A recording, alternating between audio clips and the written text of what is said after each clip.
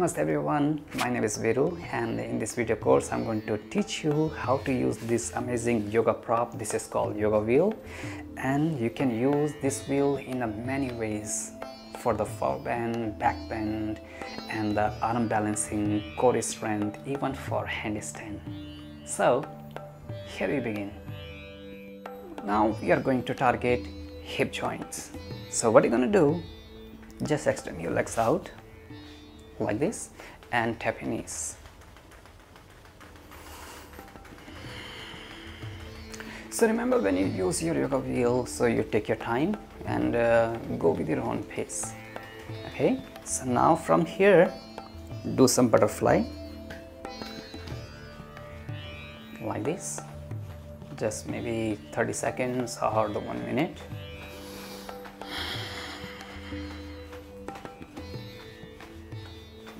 Okay, so now from here take your yoga wheel and just put it in front of your feet and put your one foot here like this. Okay, and you can spread your toe.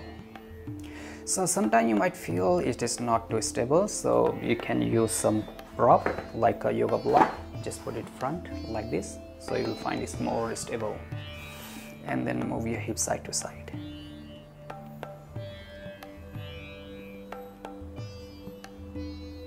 Like this, and you might notice the stretch around the glute, and this is wonderful for the hip opening. So if you want here a little more challenge, like a little more challenging in the difficulty level, so you can bend forward and try to touch your forehead to your toe.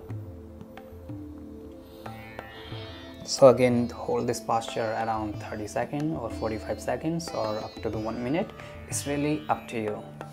And then switch other side. So remember, we are going to target hip joint, so do not hurt your knee. So you can flex your foot and spread your toe. What it will do, it will help you to support your knee, and then move your hip side to side, and when you want to increase the difficulty level, your head down. Sometime here you can notice one side is a little more flexible than other side, so it's normal, it's just imbalance, so try to find little balance between both sides. So now look at the next posture.